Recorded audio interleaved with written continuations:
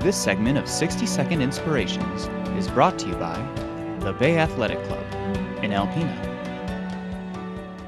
Andrew Libka has spent much of his 26 years battling cancer. Just before his 10th birthday, he was diagnosed with a form of cancer that caused skin lesions and jaw tumors. The next 8 years were filled with trips to many different doctors and hospitals around the country. Travel and treatment left Andrew weak and exhausted. As a result, his self-esteem plummeted. He felt weak and too skinny. He layered on clothes to hide his frail frame and bandages.